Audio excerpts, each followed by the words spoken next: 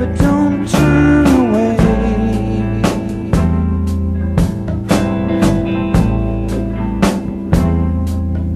I need a crowd of people, but I can't face them day to day.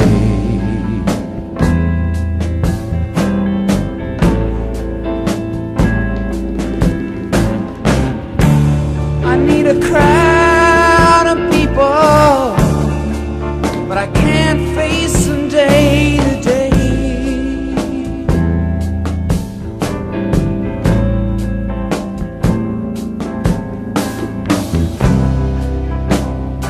Though my problems are meaningless. Who are you?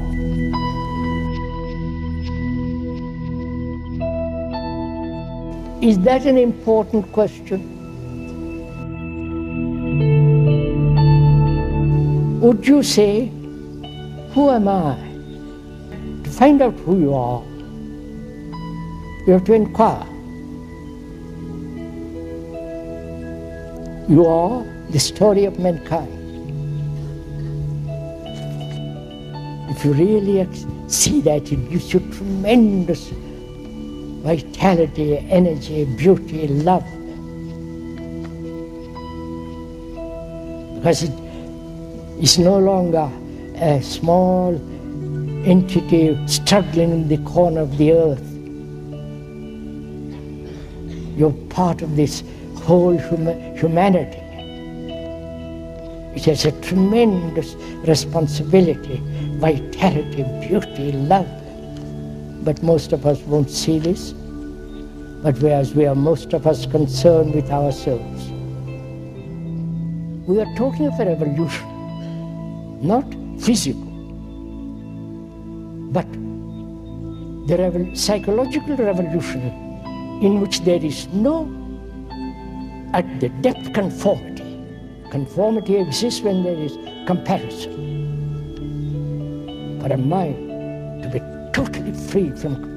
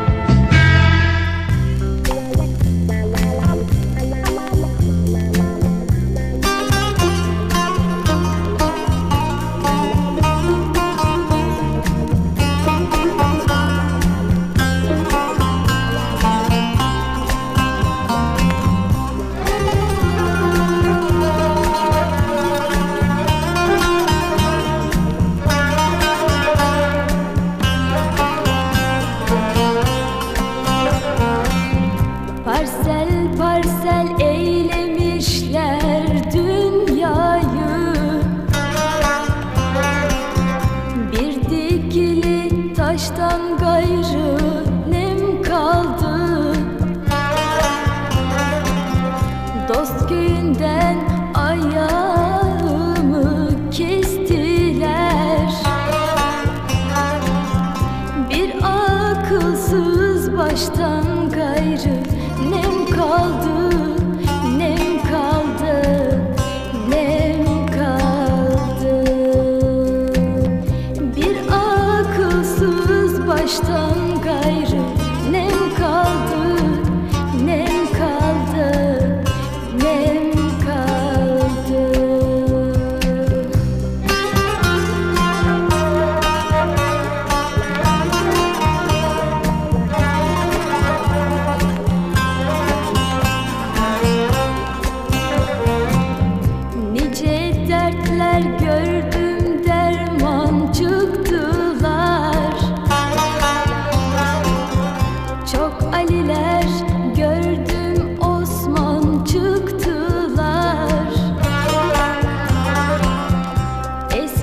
dostlar bize düşman çıktı.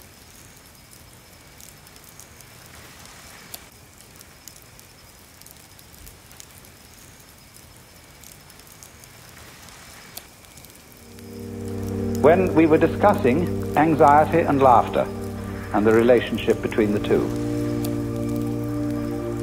I suggested that anxiety and laughter are really the same phenomenon, but seen from different points of view. As we all know, we can have shudders of horror and shudders of delight, tears of grief and tears of joy. And it's the same shudders and the same tears in either case, but they have a completely different meaning. Now, life is a matter of oscillation. Life is vibration. It's the whole time and all the way through. The question is, how are you going to interpret that? Is it tremble, tremble, tremble, or is it laugh, laugh, laugh? That's the great thing. And sometimes it's one, and sometimes it's the other. So that the whole thing of the Joker is he comes into being, as it were, at the point when the anxiety interpretation of the trembling becomes the laughing interpretation.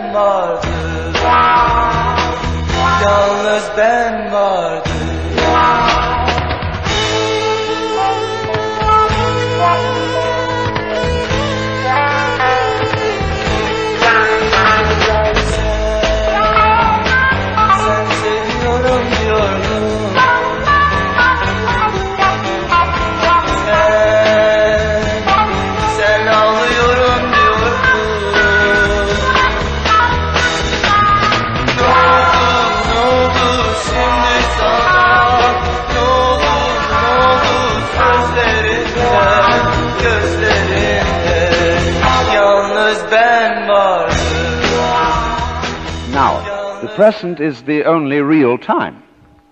There is no past, and there isn't a future, and there never will be.